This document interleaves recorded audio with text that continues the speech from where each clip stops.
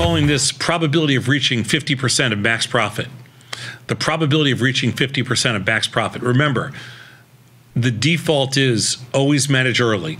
So, you know, if you're at 30% and 40% or 25% or 47%, people write to us, they say, I'm at 45%, should I wait for 50? If you're asking the question, just take 3 days. if you're asking the question, just take your profit. Right. Okay, the default is always to take profits. But what are the probabilities of reaching 50% of max profit? Because we had to throw a number out there, so let's throw that one. Let's go, and we have a lot of models, a lot of software that built around that 50% number. So what is the probability of profit? I'm sorry, the probability of profit, POP, is the likelihood of making at least 1 penny on your option trade. However, many viewers have asked us about the probability of making even more money on their trades and how the tasty mechanics play a role. Today's market measure will go over how management, delta, and different underlyings, the different volatility, will affect the overall profits of your trade. Next slide, please. So we looked at a bunch of different underlyings from 2005 to present, 18 years. SPYs, gold, silver, Apple, Google, and Amazon, just a mix. We conducted strangles at 45 days to expiration and changed the parameters, meaning we changed the delta and the underlying profiles based on each study. We determined the probability of reaching half of max profit, which is 50% of the initial credit before 21 DTE. We used SPY as the initial benchmark and then compared the other stocks. Okay, trying to squeeze as much as we can into all of these studies. Sure. Let's go to the next slide. So the first kind of takeaways here. On the left-hand column, you can see the SPY strangle, 45 days to expiration, and then you can see the probability of 50%, reaching 50% of max profit prior to 21 days to expiration. And this is just the mathematical side. All right, so 63%, 52%, 45%, and 26%. We usually live in the area of 16 to 20 deltas. That's why that 50% number prior to 21 days is so important to us. And that's why you want the high IVR to start with, because that fits right into our model's range, right? That's what, you know, we build our models, we do our research and we optimize our research around tasty mechanics. And tasty mechanics are that 16 to 20 deltas and that 50% level. So since you collect significantly more credit for the higher delta strangles, the probability of reaching half max profit is much lower for the higher deltas. But the lower delta strangles have reached half max profit the majority of the time. Let's go to the next slide. That just means to set your expectations fairly. So if you're selling 30, 35 delta strangles, you're not going to get to 50% of max profit that quickly. But if you're selling, 10, 15, 20 delta strangles, you're going to get there in that 50% range, assuming all things, work. Got it. The next one we looked at was the number of the day. Okay, how many days do you get to that? So because we look at number of days from 45 to 21, or just from any, and these are 45-day strangles. So on 10 delta strangles, on average, over 18 years, it took 17 days to get there. In 16 delta strangles, it took 18 days. In 20 delta strangles, it took 19 days. So just to put some context around the number of days, 45 days to expiration contracts managed at 21 DT are held for 24 days. When the 30 delta strangles do reach half of max profit, it tends to be at that point. However, the lower delta strangles reach it several days before that. So again, it's just another reason for potentially doing a lower delta strangle just to get there faster. Our focus is all on wins. It's not on the amount of money that you win. It's about creating a winning culture. Let's go to the next slide. We understand there needs to be a balance. But so then we're going to get to a balance here.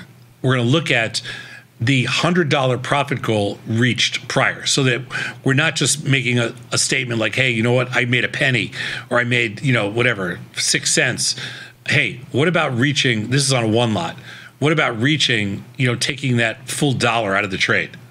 So on a 10 delta, 23 days and then 19 days. So why is this different than the other situation? Well, because the the amount of money that you make on the 10 delta is so much less that it actually takes more time. And the amount of money that you make on a 30 or 40 delta is significantly more, but it's hard to get to the 50% number. So that's why this is a number that we've never shown before, which is actually the inverse of the prior slide. But it gives you some context, again, around why it takes longer on the 10 and 16 deltas to grind out whatever number you're looking for, because it's harder to get to that, goal of, let's say, $100 or whatever the number is. I like that he used $100. I do a lot of that in my option podcast today, so I'm up every Tuesday and Thursday. Well, when you think about it, okay, rarely do we put a strangle on where the target is going to be much less than that. Yes. Like if we sell something for, let's say, $3, our target's not going to be much less than $1. If we sell something for $4, our target's not going to be less than $1. If we sell something for $2, our target's not going to be really much less than $1. So you got to give it our target's not to make 3 cents. Our target's to make 100 cents at least. Sure. So it's reasonable to put that out there. Plus, you get to see the inverse between 10 and 30, which completely flip-flops it around from, if you went to the slide before this, Beth, just go back one slide. See how it's the exact opposite here? Mm-hmm. When you reach 50% of max profit, it's 17, 18, 19, and 24 in ascending order. If you go back one more slide, you can see here this is descending, because this is the probability of 50%. Reaching 50% max profit prior to 21 days. So the lower delta options, you're going to reach it faster. The high delta options, you're not. But then when you flip to the next slide, go back to slide 4. Yeah, in this one, this is going to kind of make sense because it compares to slide 3, the same distribution. But then when you go to slide 5, which is the next one, it flops everything over because the lowest delta options have less premiums to start with, so it's hard to get to $1. So the profit goal is reached before 21 DT for all deltas, meaning early management is still the most useful.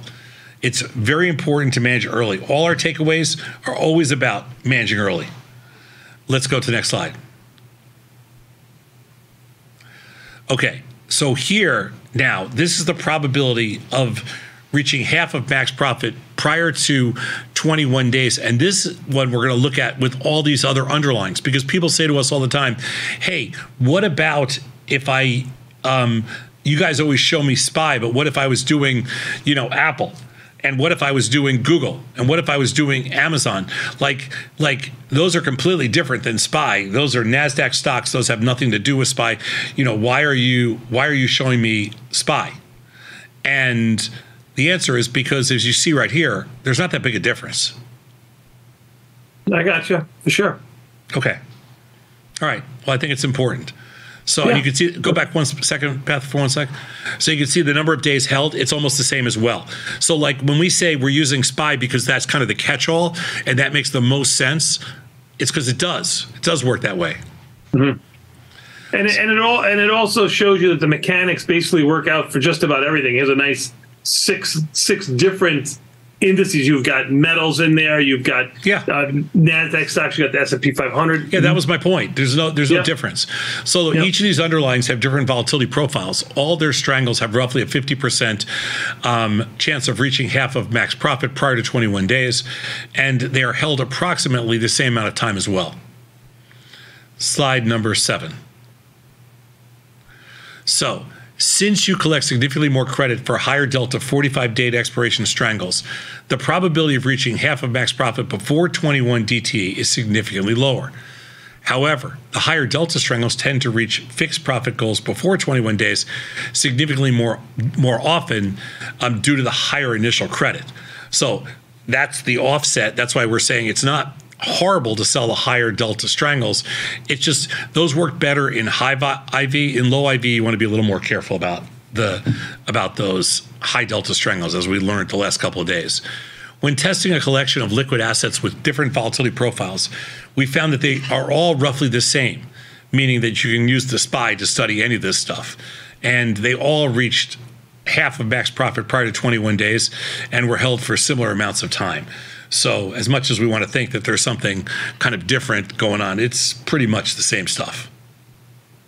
Tomas, good little market measure there by everyone, sponsored by the CBOE. But you know what? Look what's going on in the market. Even the S&Ps are down 30, led by NVIDIA down almost $15, Tesla down 10, Apple down 5.5, ENPH down almost 5, Adobe down 4 and change, AMC down $2.76. That's almost a 20% move. Where is that stock right now?